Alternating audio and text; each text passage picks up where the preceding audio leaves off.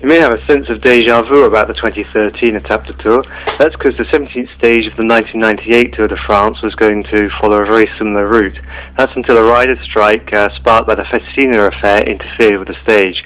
There were a couple of sit-down protests and a go-slow. The route was going to be Albertville, the Semnoz, Col de Pré, and then, as we can see now, up Le Reva, and then the descent down to Aix-les-Bains.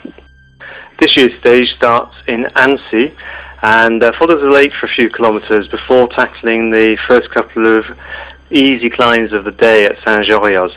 The first of these is the Côte de Puget, which is 5.4 kilometres at 5.8%, and that's followed by the Col de l'Echaux, which is 3.6 kilometres at 6.2%.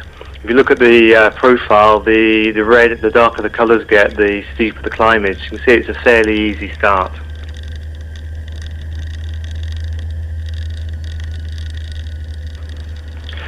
Start of the climb is north facing up through some woods, so it's fairly cool, and there's views over of Annecy Lake. There's also a few narrow sections, so it's worth getting ahead of your pen at this point of the climb without blowing yourself up on the first col.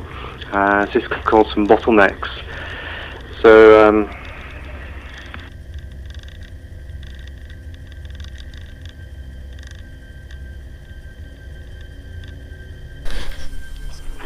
behind me is the Col de l'Echaux, and down here in front is the road down to Bellecombe into the Bauge.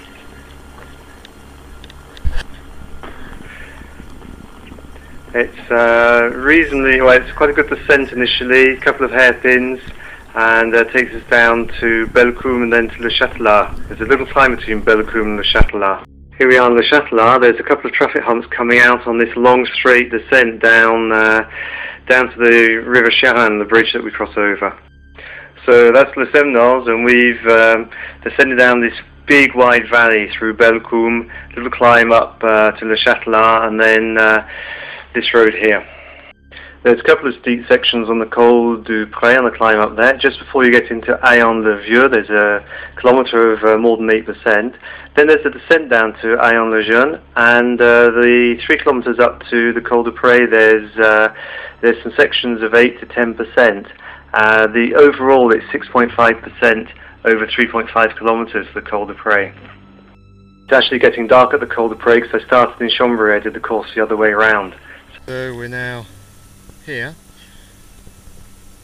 at Saint-Jean-d'Arvy, which is this point here, and we've got the first big climb. I don't remember it being too steep, but first really major climb of the day. Right up into those mountains. So you can see, just coming out of Saint-Jean-d'Arvy, there's a little section, and then through the series of villages called Les Déserts, you then climb up to the Col de Plainpalais, flat section to Le Féclat, and a little climb up to Le Reva.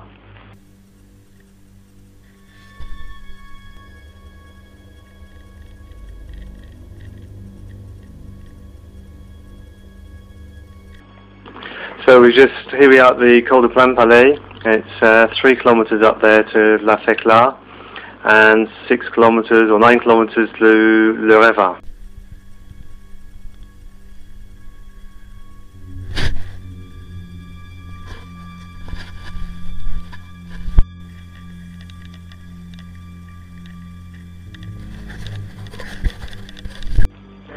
So after the Col de Plainpalais, there's this little flat section, which is gives you time to relax, loosen the legs up, time to get some food in, drink a little bit before the short climb from La Féclat up to Le Reva.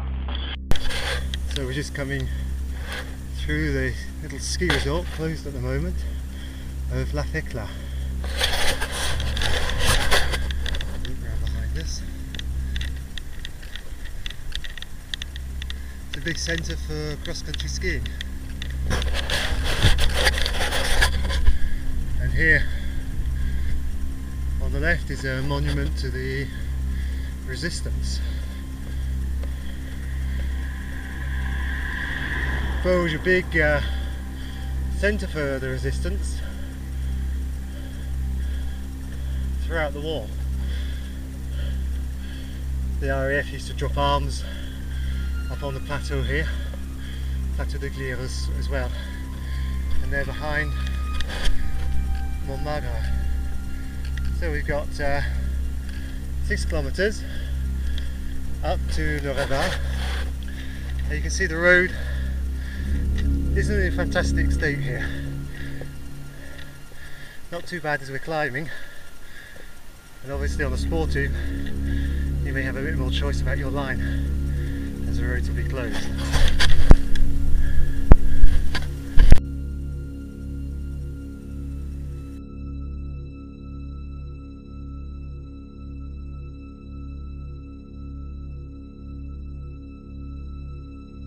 So there we see the summit of Le Revin, which has been used in the Tour de France, and it's a fairly easy climb up from La Fecla, but don't forget on the day it's south facing, despite the trees at the end, it could be quite tough with the sun.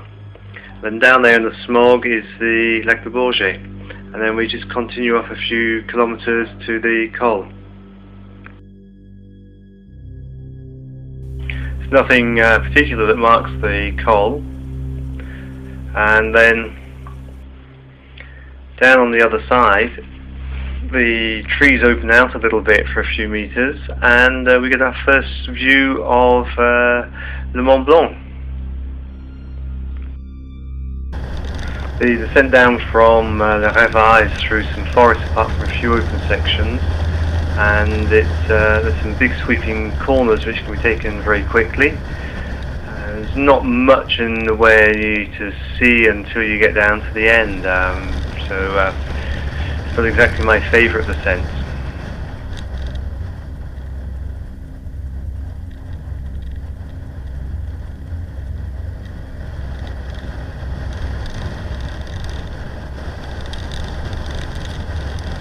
So we've just come down from Le Revin through the forest, and there's left-hand hairpin, and then just after, very short straight, this is Chapel, Whitechapel, and you do a very sharp right, which takes you off on a rolling road to Montcel, Pont d'Abîme, and to Cantal.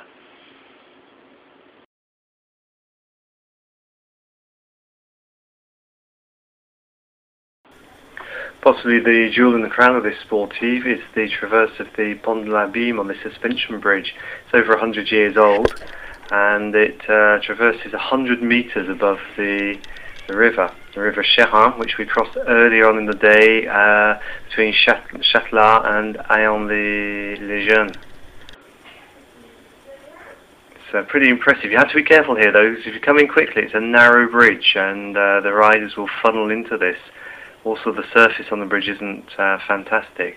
There's then a short climb up through cliffs and then to Gruffy and Cantal.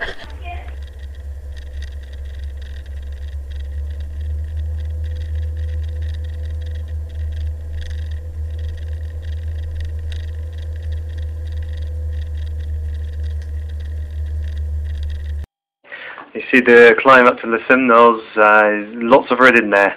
It's quite steep through the village of Cantal, flat a bit, then steep up through the woods, flattens off a little bit, and then coming up through the ski resort of Le Semnoz, there's some steep sections again.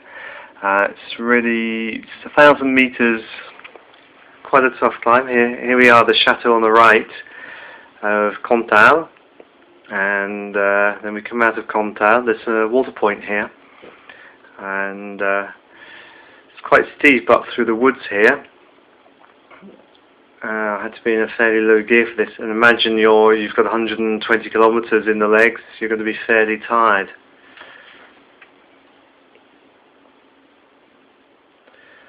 So we're talking about 8% here. A little bit more maybe in the wooded section. And here we've come out of the ski resort, and again a very steep little section here, and then the first views, we've been in trees and woods until here, and then the first views of the day of the climb. Here on the left we see Le Mont Blanc and the whole Alpine range, all snow covered here in mid-November. You see Swiss and Italian Alps. Fantastic view, fantastic clear day. There's the Bauge in front of us that we skied this morning. And here we are, just came up to the col of the Semnoz. Day's nearly over. 130 kilometers, 3,500 meters or so.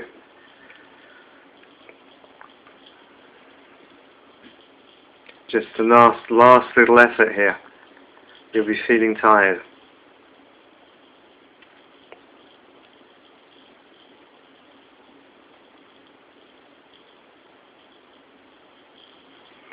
And there we see the summit of the Semnoz on the left and the road that comes round, the Mont Blanc, and the whole Alpine Massif.